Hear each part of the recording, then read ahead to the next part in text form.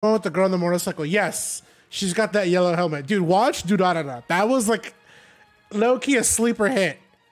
Sleeper hit. Sleeper hit. Guys, if you guys are watching this VOD, watch Do Da Da Da. It's on Netflix. Sleeper hit, bros. Sleeper hit.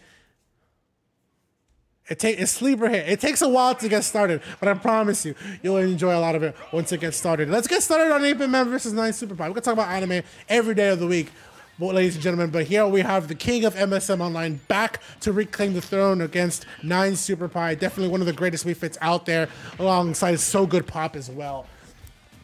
And of course, this is looking like 8BitMan to talk about it on his Twitter. He said he's going to be going Diddy Kong for a majority of tonight's stream. I mean, he didn't say all, so I mean, he could possibly bring out the Rob. You never know. If he really needs it. I will say this about 8BitMan. I hate Rob, I hate Diddy, but I love his gameplay with the characters. Then it makes me forgive the character's existence. That's all I'll say. But that banana to throw up forward air, look at this, man. 8BitMan is looking to make sure he's got that damage, but look at the way he's trying to hold the stage with banana as well. Yeah, I mean, if he's able to pressure 9SuperPie enough to where 9SuperPie isn't able to do deep breathing, that will give him a big advantage in this match. But 9SuperPie was able to get deep breathing on and using the sun to his advantage right there to just get 8BitMan off of him. Yeah, and that's what 9SuperPie also needs to do. When you've got projectiles like that, and you have a character like Diddy, you need to slow that aggression down as much as possible, because if you don't, Diddy will start to run that entire train out, and you look at that down tilt out special. It's good too. Look at the way that we saw 9SuperPie by directional air dodge. You can see why 8BitMan always goes for these options. Ooh, getting hit. I think that was an up tilt, but getting hit by that. Oh, nice use of the, I think that was a forwarder right there. Oh, the banana disappeared as soon as he threw it. I guess it ran out of time. Yeah, it was his time to go. I think like most, I'm not too sure on the timer on projectiles, but I do know some of them have like about a roughly 30-second to 15-second timer. Up smash to catch 9SuperPie. There's no timer needed on that up smash when it's activated, because you know 8BitMan is not afraid to pull that out. Look at the way he just buys himself back at the stage with barrels. That 33% was earned, even though he lost the stock, because that was a clean play. Yeah, I'm pretty sure that barrels upwards was a misinput, because that led to his death, sadly. Oh man, interrupting that barrels right there too. 9SuperPie is doing really good. Oh wow, 8BitMan using the barrels a lot this game. Diddy barrels as an option was always like one thing never evaluated on, and then it was brought to prominence a little bit at the ending of Smash 4, but it's gone full circle in the Ultimate, because Diddy barrels is crazy. Yeah, I mean, if you can hit the exploding bit of it, I mean, you'll be able to get a kill off with it, which is really good. Using that banana and the up smash, his beautiful bread and butter. That it didn't close out the stock yet though. Now, one thing I always think, like, well, if you're in the middle of the stage, you could use up smash, but then like it depends. You should use side smash because it's probably easier that way. But good use of the up smash to get him upwards. Yeah. There to finish off that kill. I agree here with A. Macadiag. He says 8BitMan is a crackhead. And the reason why is, bro, sometimes the best mix-up is the mix-up your opponent never thought of coming. Because most players at the higher level, and even some levels, they're used to the common options, right? The options an opponent that they see from most of the players. But 8BitMan knows, if I keep going for these, you know, the textbook combo tree, it's not going to work all the time, and my opponent will learn how to get around it. But if I go for these unorthodox options, these, so to speak, crackhead options, man, it's true what they say. The best mix-up is no mix-up, or the mix-up your opponent never thought you'd go for. That it doesn't really work. Yeah, you're right. Like, these unorthodox mix-ups, like, they're very high risk. But then if they don't, most likely... actually, no. They're like mid-risk because like your opponent won't expect it, but if they think about it, like he might go for something, then exactly you could get a high reward off of it if you're able to pull that off. But yeah, using that up smash doesn't close out the stock quite yet. Using the banana, it didn't interrupt deep breathing. Oh man, that launched him really far. But 8BitMan getting back to stage, almost getting hit by the sun. Wow, you got to be careful here. Sitting at 102. 9SuperPie. Oh my goodness, barrels! Oh no! What a trade! What a trade! What a trade! Oh, wow! He had the right play. Like, go for barrels, right? And if your opponent hits you, like, cool, I can control barrels and get the revenge kill. But, like, dang, like, that was the trade for a 9SuperPie I've ever seen one. And that's crazy. 9SuperPie moving at 1-0 against 8BitMan. You can even see the barrels in the background. Like, he was looking to aim them at that Wii Fit. And unfortunately, he had lost the stock before he even got that chance. He ain't gonna let them get the chance. Yep, you said it right. But wow, I actually thought that 8BitMan had that one with the barrels, but that trade was something else. I've never seen something that crazy. Emilio has a good point. The no mix-up versus the bad option mix-up. Those are like some little things that you could always evaluate from against players.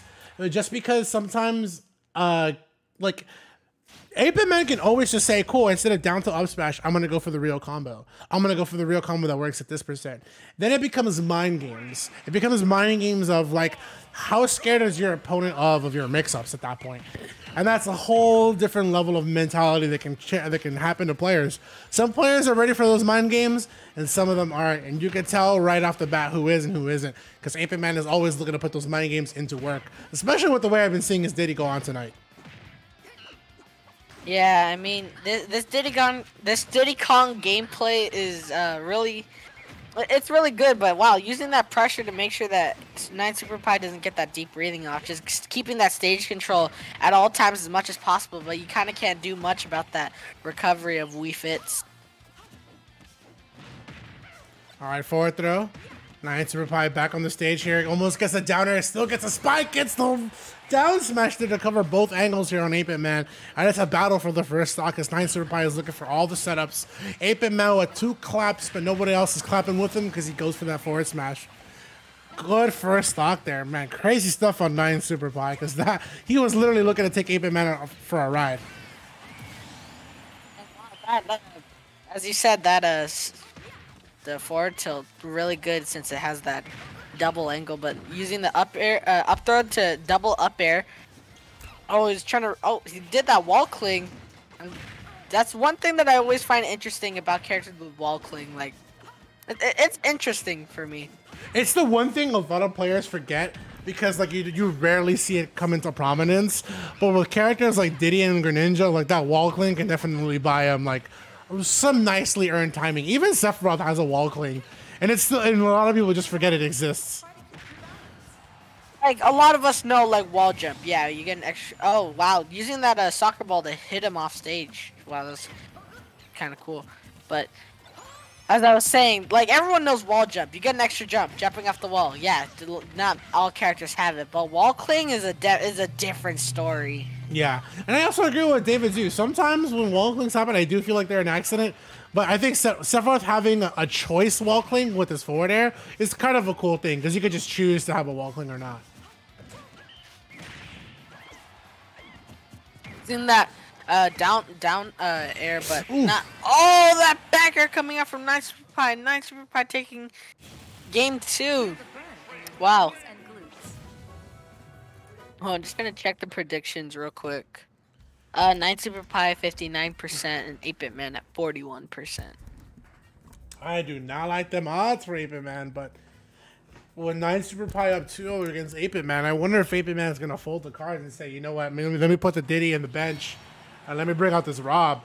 Cause I'm gonna see the Rob so bad. Yeah, I honestly wouldn't feel bad if he goes for Rob. Like, there's more that I feel 8BitMan would win with Rob, just being the player that he is. But you know what, man? 8BitMan is sitting here in winners finals, top 3 at worst. You know, top 3, top 2, top 1 of MSM Online, number 53. At worst, he's in top 3, and he knows what to do. He knows what to do, man. Oh, he's staying with Diddy Kong. Okay, let's see if I don't think they changed stage, so let's see if 8BitMan does any mix-ups that will bring, or at least anything that he can do possible that would just keep 9SuperPie on his toes. Yeah, And honestly, that's what it's gonna have to come down to, is keeping SuperPie on his toes. Also getting, no pun intended, avoid getting hit by the toes, because man, those dual-sided hitboxes, they hurt, and they cover a lot of options. Yeah, you're definitely right about that. Oh, using that up air and my bad, up throw up air. Right now, using that soccer ball. 9SuperPie getting back to stage. Yeah, 8BitMan right now sitting at 73%. Ain't looking too good. Using that up throw to back air right there, and another back air coming out. Ooh, but did still get hit there from I think it was the soccer ball. Oh, getting hit by the sun as well. It's not looking too good for 8BitMan. I feel like he should have switched to Rob, but hey, I mean, if he knows what he's doing, he's got to come back here. I like the commitment to Diddy. Like, you know, if you say you're gonna commit, you're gonna commit. Every loss, every victory, everything that goes along with it. And commitment is hard, man. 8BitMan knows a thing or two about commitment. He's definitely somebody who's gone through weight loss, and that's a commitment all on its own. So I applaud the mental fortitude here. But let's see if we can at least get the stock here. 65 on SuperPie, and he's got him at the ledge. A lot of things going on here, but no back throws, no attempts here to finally get the stock. As you can see, 9SuperPie is looking to escape all of that. Using the dash attack into a fair. Ooh, gotta get back up. Using barrels to get back up. Oh, that soccer ball almost hit him. Using that back air there. Oh, the sun almost hits him, but he's looking good right now. Sitting at 60%, but that's a-okay. He can still come back. Just gotta close out the stock very quickly at this point. Using up throw. I'm not seeing any much of him landing banana much. I don't think he's not using his projectiles at all. Well, not at all, but like it's very rare for him to use projectiles in this match that I've seen. Yeah, he has, like you said, he wasn't a fan of, well, I wouldn't say he was not a fan, but he hasn't really used peanut pop gun. But also, you want to use that as a distance. Good up smash, definitely call out SuperPie in that positioning. You know, if he was gonna go for a jump or anything to fade back, that up smash would reach. Forward tilt, and that's rough because that range, you can see how it just beat dash attack. But yeah, he's standing on the Angel platform for a little bit just to buy some time against that deep breathing. Oh, jeez, yeah. Definitely, 8BitMan's struggling a lot right here, but let's see if he can try to bring it back. I mean, Diddy Kong is, he can't bring it back with this character. You're kidding me. You're kidding me. You're kidding me. The trade-off again. Both times he's died to a trade-off. This hurts. All I saw was like down there being pressed several times, and then he essentially got the stock off SuperPie. The problem was that Diddy was stuck in the bounce animation where Diddy like flails his arms around, and then there's a lot of frames where you cannot make another up B, and unfortunately 8BitMan was too low, or he might have like, and that hurts. And David Zeus says it best, bro. You actually have to respect Wii Fit off the stage, because you can see all the downers in the world come up against 8BitMan as soon as he tried an edge guard and an offstage play. Yeah.